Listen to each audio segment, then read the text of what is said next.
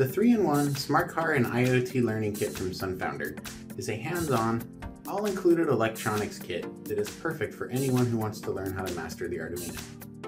The kit comes with an Arduino, 22 different sensors and modules, breadboards, jumper wires, and everything else you need to build a bunch of fun and interesting projects.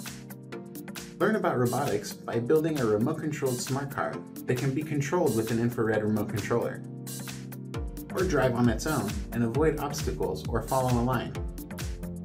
Learn about the Internet of Things with a project that lets you monitor the temperature, humidity, and light level of a room from an app on your smartphone. And build a plant monitor that tracks the temperature, humidity, light intensity, and soil moisture, and displays it on your smartphone so you can keep your plants watered remotely. It's a super cool kit, and I had lots of fun building all the projects in it. So click the link in the description below to order the kit from SunFounder.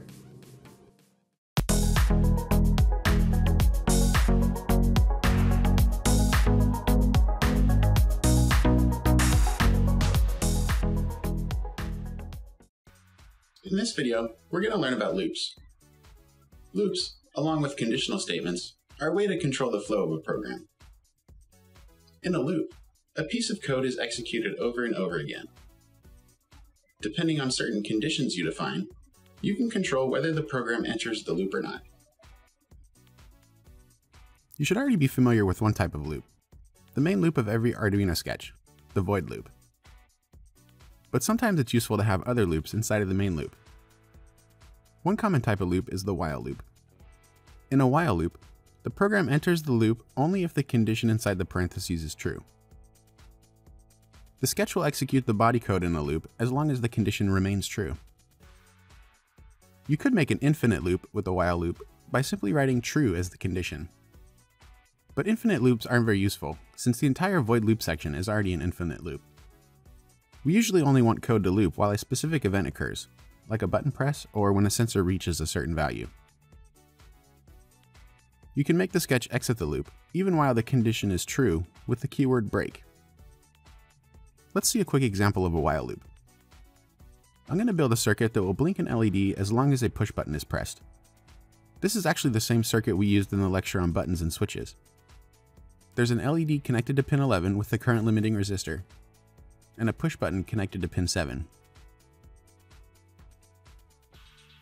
In the sketch, I'm declaring variables for the pin connected to the LED and the pin connected to the push button. Then I set the button pin as an input with the internal pull-up resistor, and set the LED pin as an output.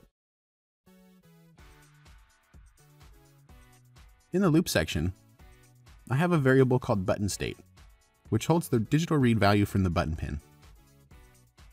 Now we get to the while loop. It's kind of similar to an if statement. The condition goes inside the parentheses.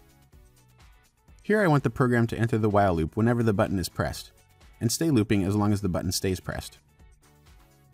If you remember from the lecture on buttons and switches, pressing the push button causes pin 7 to get pulled low. So my condition is while button state equals low.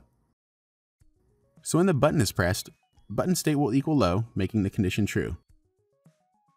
So the Arduino will enter the while loop and execute this block of code until the condition becomes false. Since this is a Boolean data type, the condition will only be false when button state is high. So as long as the button is pressed, it's going to keep blinking the LED on and off with this code here. Let me upload this and we'll see if it works or not.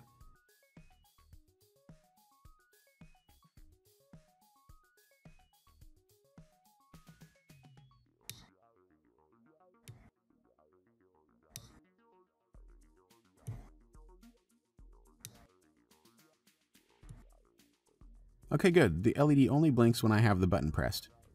Now let's take a look at another type of loop, the do-while loop. Do-while loops work the same way that while loops do. But in do-while loops, the body code is executed before the test for the condition occurs. So even if the condition here is false, the code in the body will get run one time. The Arduino executes code line by line from top to bottom. So it'll first enter this do block and execute the code inside it. Then it'll reach the while statement and evaluate the condition. If the condition is false, it'll continue on with the rest of the sketch. But if the condition is true, the code in the body will get executed over and over until the condition becomes false. Another type of loop is the for loop. For loops are typically used to increment and decrement counters. They can also be used to initialize large numbers of pins at the same time. Instead of just evaluating a condition for true or false, a for loop evaluates a set of 3 parameters. The parameters are the initialization value, the condition, and the iteration. The initialization value sets a loop control variable. The loop control variable is usually called I or j. The condition determines when the sketch exits the for loop. The iteration value defines how the loop control variable changes each time the loop is repeated. Any compound operator can be used here. The loop control variable will increase or decrease with each iteration of the loop, according to how the compound operator affects it. Initialization only happens once, at the first iteration of the for loop. Then the condition is tested. If the condition is true, the variable is incremented. This will be easier to understand with an example. Say you want to initialize a bunch of pins as outputs. Instead of doing this, where each pin is initialized separately, you could use a for loop to initialize each pin. Here we declare a loop variable called I and set it equal to 0. The loop control variable holds the loop count, which is going to increase by 1 each iteration through the loop. Then we set a condition. The for loop will continue looping as long as the condition is true. The condition in this case is the number of pins we want to initialize.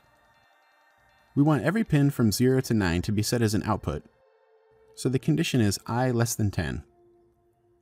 We want the loop control variable to increase by 1 every time through the loop, so we use I++ for the iteration value. I++ is a compound operator. I'm going to show you all the other compound operators you can use in a later video. So the first time through the loop, I will be set to 0. 0 is less than 10, so the condition is true, and the code in the body will be executed. In the pin mode function, the first parameter would usually be the pin number we want to initialize, but we can use the I variable instead. The first time through the loop, I is equal to 0, so digital pin 0 will be set as an output. The next time through the loop, the iteration value I++ will make the loop control variable increase by 1. So I will be incremented by 1, making it equal to 1. Since I equals 1 now, pin 1 will be set as an output. The for loop will continue, increasing I by 1 each time through the loop until I is not less than 10.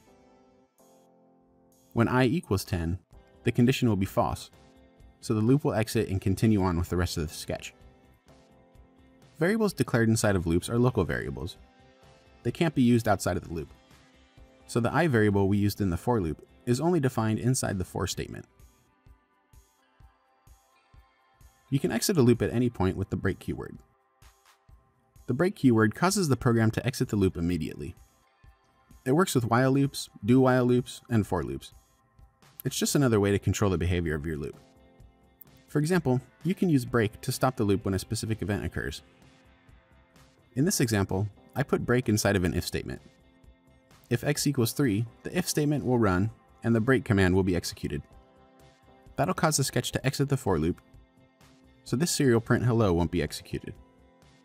But since this serial print goodbye is outside of the for loop, it will be executed. Another keyword called continue allows even more control over the action of loops. Continue causes the sketch to stop the current iteration of the loop and start with a new cycle. As long as x is not equal to 3, hello will get printed once, each time through the for loop. But when x does equal 3, the for loop will stop right here, then start a new cycle of the loop. With the continue command, the sketch doesn't exit the for loop. It just jumps to the start of the next iteration. The loop control variable keeps its value, so the count is not lost. Continue is a way to cut short an iteration of the loop when a certain event occurs. Understanding how the different types of loops work is important if you want full control over how your sketch operates. We'll see some real-life examples of the different ways to use loops in the coming lectures. But in the next video, we're going to see how we can use the serial monitor to get input from a user.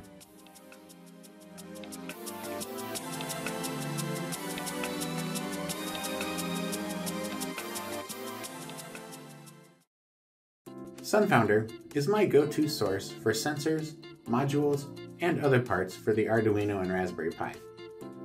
They have a huge selection of STEM, robotics, and IoT kits, and lots of useful sensors and modules.